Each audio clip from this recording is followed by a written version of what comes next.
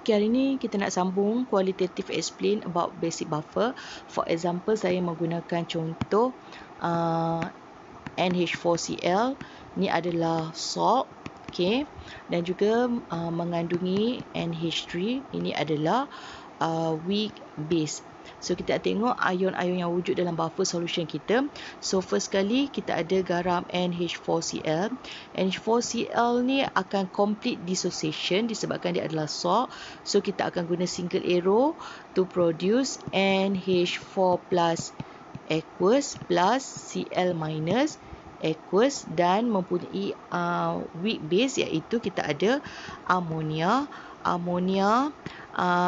plus H2O. Okey, persamaan untuk semua weak base mesti menggunakan reversible arrow sebab dia partially dissociate. So dia akan menghasilkan NH4 plus aqueous plus OH minus aqueous. So dalam bekas kita ni, ion apa yang banyak sebenarnya? Kita mempunyai ammonia dan juga kita mempunyai NH4+. So ammonia ni adalah weak base dan NH4+ ni adalah conjugate acidnya ataupun salt lah, dia datang daripada salt.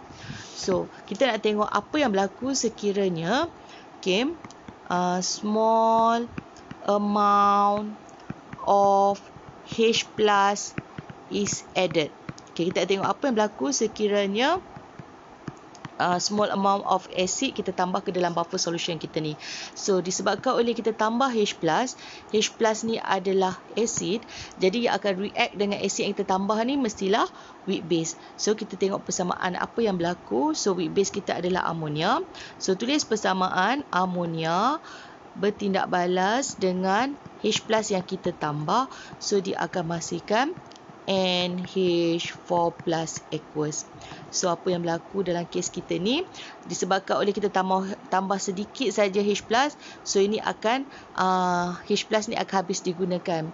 So secara tak langsung concentration of ammonia ni akan decrease disebabkan oleh dia adalah reactant, and concentration of NH4 plus ni akan increase sebab dia adalah product. So bila kita substitute dalam formula buffer, basic buffer, POH equal to negative log concentration, negative log KB, so negative log KB plus log concentration conjugate acid over concentration weak base. So dalam kes kita ni, kita dapati weak base kita akan berkurang. Okay, manakala conjugate acid kita ni akan meningkat. So satu meningkat, satu berkurang. So pH not much affected. Okay, so ni kalau acid yang kita tambah. So kita tengok apa berlaku sekiranya kita tambah small amount of OH. Okay, when small amount of OH minus is added to the buffer solution kita ni. Okay, so sekarang ni disebabkan oleh kita tambah OH minus, jadi yang akan react dengan OH minus mestilah acid ataupun conjugate acid. Ni conjugate acid kita. So reaction kita di antara NH4 plus aqueous plus OH minus yang kita tambah ni small amount saja. So kita akan guna single arrow sebab tindak balas ni akan complete. So kita akan menghasilkan NH3 aqueous plus H2O. So secara tak langsung kita akan dapati concentration of NH4 plus akan decrease, manakala concentration of ammonia akan increase.